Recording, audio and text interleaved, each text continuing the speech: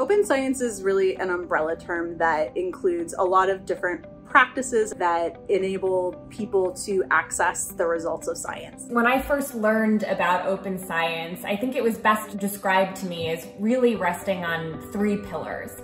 You have open data, meaning that the data are made openly available, that they're shared. You have open source, which means that the underlying analytical tools and software and code are made openly available.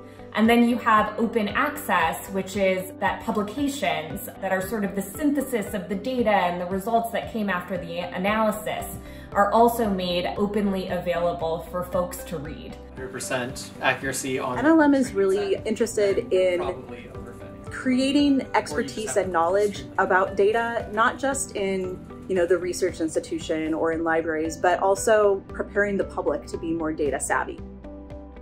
Having as many people as possible who are able to access the data, who are able to look under the hood, makes science more rigorous because you have more folks who are able to sort of tap into this data, tap into your code, have access to the publications that result from it, and engage in this consensus building that is so incredibly important and foundational for science to move forward.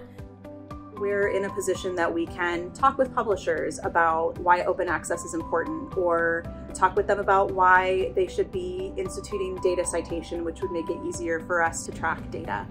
We have a really unique position as a medical library of our sort of standing to really help push forward some of the practices that will lead to more open science.